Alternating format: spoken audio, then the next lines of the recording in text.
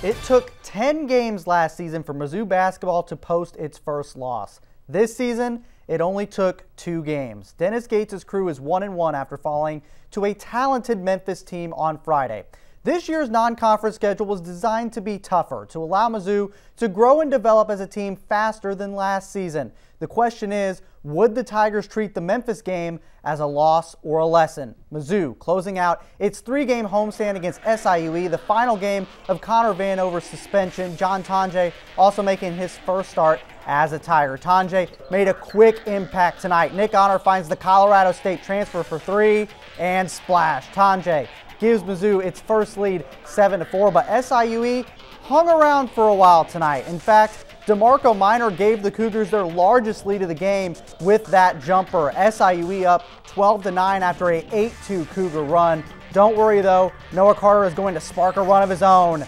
Bang, he knocks down his first triple to tie the game at 12. Even if it's working, just keep feeding him the ball. Carter from the top of the key. That's another 3. Carter put Mizzou back on top 15-12. And how about another one? East to Carter in the corner.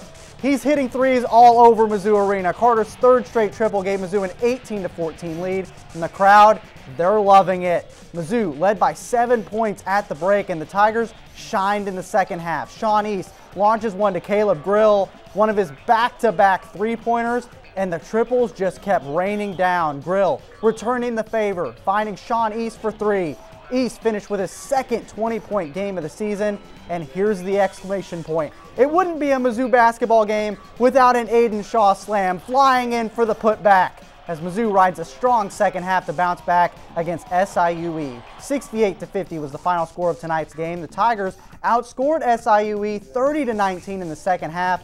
Noah Carter finished with a double-double, 15 points and 10 rebounds, while Sean East was the game's leading scorer with 20 points. But it was really that stout Tiger defense who held SIUE to 12% shooting in the second half that made the difference. We had 16 straight stops, meaning they missed 16 straight shots, and that was crucial. Didn't make one shot from the 18-minute mark all the way down to the minute 30 minute mark. When you have that type of defense, what I'm happy about is that our guys closed the possession.